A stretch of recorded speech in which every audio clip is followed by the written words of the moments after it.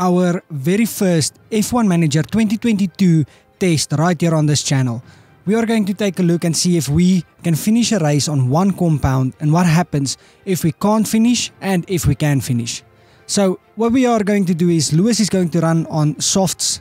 We're going to push him as hard as we can, and George Russell will be running on the hards and hopefully end the race on only one compound. Let's go.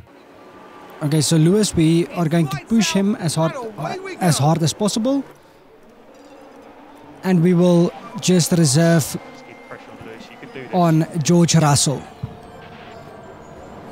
Already made a position. So Lewis is halfway through his tires, and as we can see on the graph, he's going to start to go into that 30% at around lap 14, 13.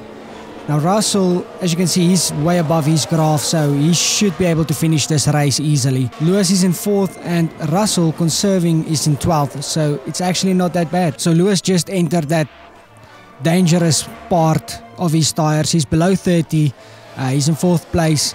Let's see what happens when he reaches 0 basically. He's actually doing pretty good with some really bad tires, staying in 4th, fighting with the Ferraris and Red Bulls, and Russell's still way above his expected tire wear, so we should be able to finish with him. Now we are in or below 20, so now it's getting dangerous.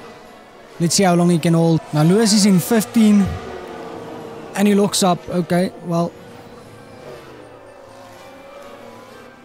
so it's getting a lot trickier now to drive on those tires. At least he's back on track. Now George, we've only been conserving with him, and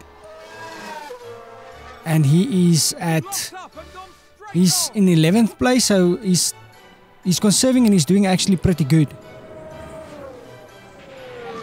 Now Lewis, just don't crash. We want to see what happens to your tires when they reach 0, so please. We are at 3% and anything can happen. 1% left on this compound. He's slowing down by a lot now, obviously. And 0. Let's see what happens. Oh, he's got a flat tire. So yeah, he has a flat. Can he make it back to the pit now? Can we actually box him? Let's see if we can get him to box. Nope. He's going to he's going to retire. So once you get a flat tire, it's basically over. And once you reach 0, it's a flat tire automatically. So there you have it, guys. That's test number 1 finished. The car gets, I don't know why they are stopping on this side. That's weird.